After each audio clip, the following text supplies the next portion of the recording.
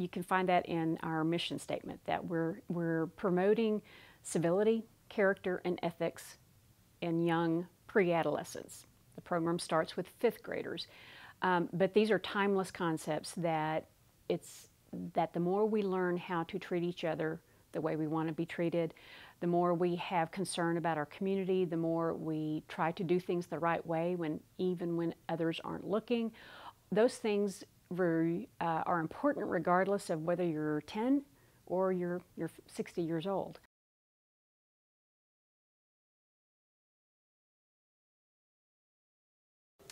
That need came about 11 years ago, and educators sitting around the table saying, what do we need to do to provide the support and to grow our youth in our community? We want Lubbock and the surrounding communities to be full of leaders.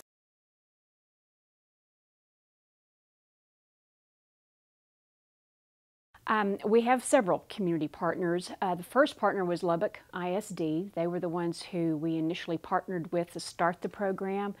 As the program has grown, we have added other school districts. We have added community partners such as Ronald McDonald House, the Children's Home of Lubbock, Family Promise, Extension 4-H. We've adopted them as a partner, and so we have our programs and partnerships. Some partners are taking our product, our curriculum, and we train them and they deliver it to their own folks. And in some cases we come in and we do the program delivery.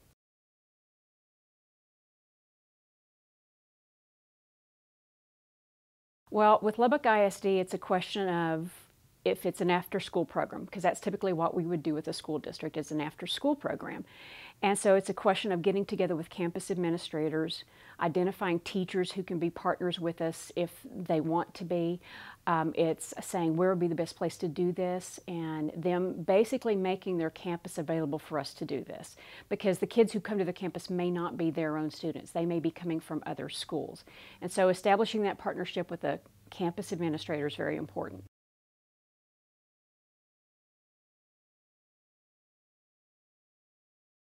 It's primarily College of Human Sciences and primarily Human Development and Family Studies, but our student volunteers are from all across campus.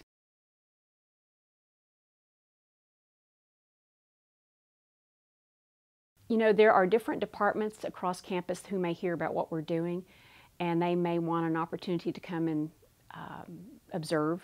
So we can do things like that. I have them come and speak to my class if they're from a different area, and they may have a different lens on how we approach youth development. And so, those are those opportunities that do come up. They're not set in stone, though.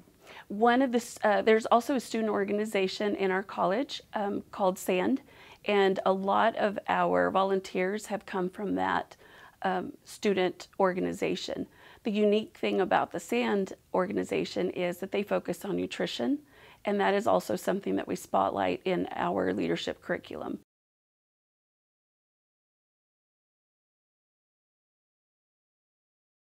We hope that UFL will be around for years and years, and so really it's not a project with an end date.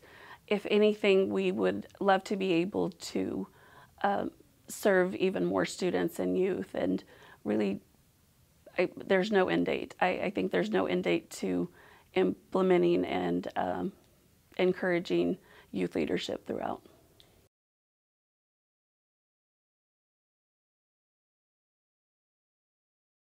UFL was initially funded by United Supermarkets, and so they were a corporate sponsor.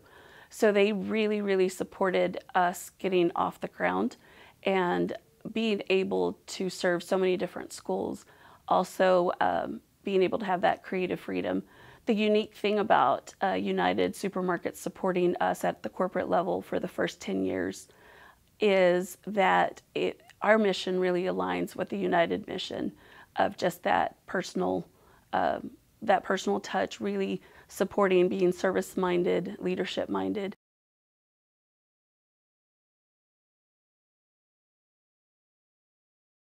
We feel very strongly that what UFL has produced is this core nucleus of of young people who are very invested in their communities, wherever that community may happen to be.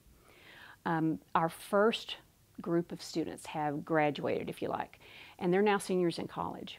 And these are students who come back and they tell us what they're doing with their lives. And it's not the sort of thing where I can point to it and say our research definitely caused that, but it certainly supported the development of their awareness and their desire to use their leadership skills in ways that benefit others.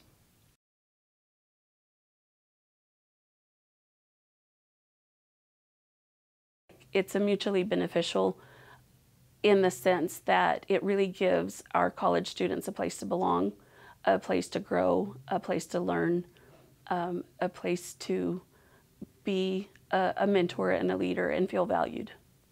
Well, it is the epitome of the academic experience from my point of view. Our research is wrapped around student outcomes. So our participants are anywhere from age 9 and 10 all the way up to, later teens. And so we're surveying them every year about things related to positive youth development and or community involvement and engagement. So we're kind of getting an idea of how their attitudes and their behaviors are shaping. So that's valuable from a research point of view.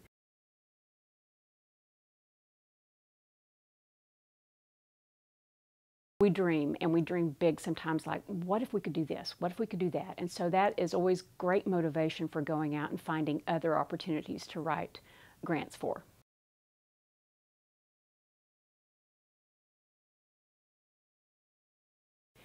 From an academic point of view, obviously we're trying to publish in scholarly journals, and we're going to academic conferences, but we also go to professional conferences where there would be mainly practitioners there.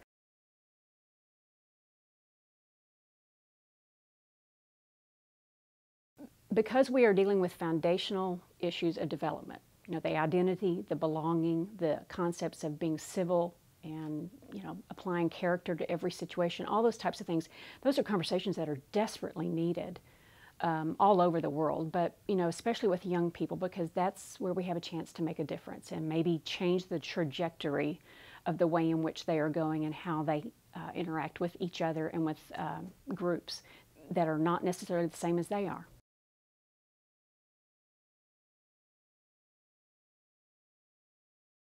So my freshman year, I had to take an Intro to Human Sciences class, and Cece and Kayla, who were the assistant directors of United Future Leaders, came and talked to our class for recruitment. So I volunteered my freshman year. So for the first 2 semesters, I was just a volunteer, and at the end of that year, they asked me to be a student assistant. So I've been a student assistant for the last year, and I'm fixing to finish up my first year of that.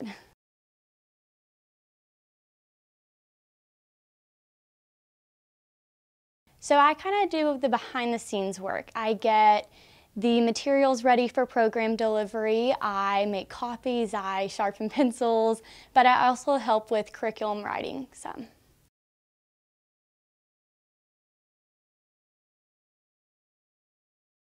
So primarily we work with the Human Sciences College, and we have many volunteers from nutrition, human development and family studies.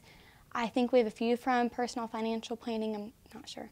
And then we also have some from the educational college. We've had some from the engineering college. Different pre-med majors also have volunteered.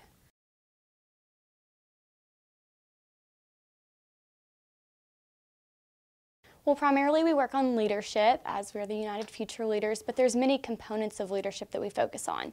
So civility, ethics, personal or emotional security, physical safety, there's many different areas that we focus on.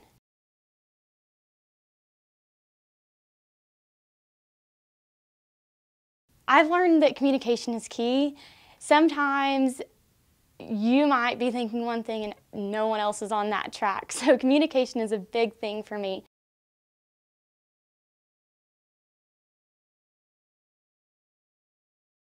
So my major is early childhood education, so I plan to work with kids. I'm not sure what setting, maybe in the classroom, but maybe not. So working with these kids has taught me many lessons of classroom management, of just how to communicate with kids, how to work with them and how to appeal to their interests so the lesson is engaging. So I've learned that will help me in my future, and it's also helped me in my education as I can apply that right now in my student teaching.